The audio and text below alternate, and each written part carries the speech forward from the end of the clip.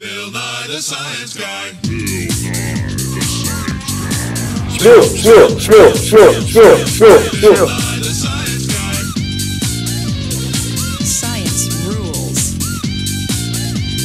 Bill Nye the Science Guy. Our project investigates the differences in behavior of Newtonian and non-Newtonian fluids when subjected to forces generated by a moving speaker cone. Here the speaker is filled with water and played at 23 Hz. We can see that there are a number of wave peaks distributed across the surface of the water.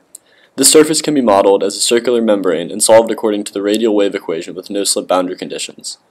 The changing wave behavior at different frequencies corresponds to a different solution to the Bessel function. But do these patterns persist with a non-Newtonian fluid?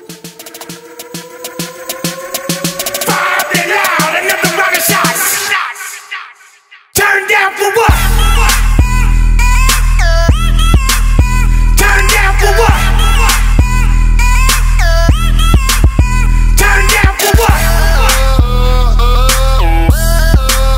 Turn down for what? Turn down for what?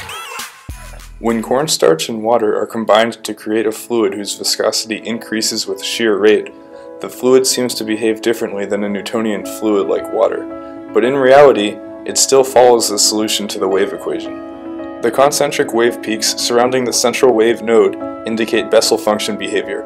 Since this is a shear thickening fluid, the wave peaks become rigid when the speaker cone oscillates upward and remain around that height until the next upswing of the speaker.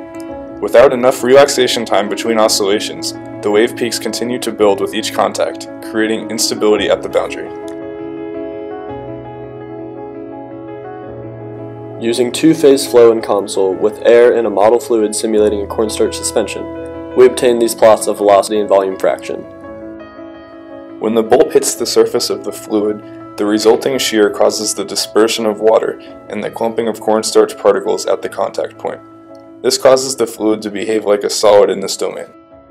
Recently, this same thickening behavior has been applied for use in body armor to better dissipate the force of an incoming bullet. Thanks for watching!